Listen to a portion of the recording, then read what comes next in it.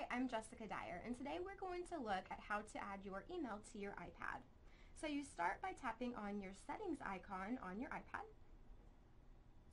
Then you scroll down on the left-hand side to Mail, Contacts, and Calendars. When you tap that, on the right-hand side you get the option to add account. So go ahead and tap on Add Account. From here I can add an iCloud, an Exchange, a Gmail, Yahoo. We're going to try adding our district account. So I'm going to tap on Microsoft Exchange. You type in your district email.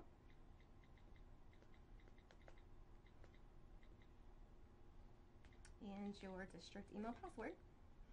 And then you hit Next. It takes a second to set up.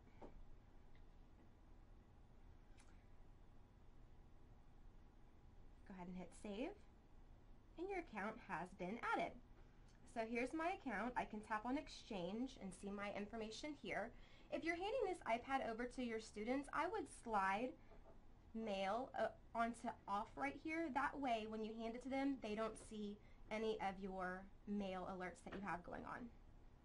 That's it for adding your email to your iPad. I'm Jessica Dyer at the iCafe.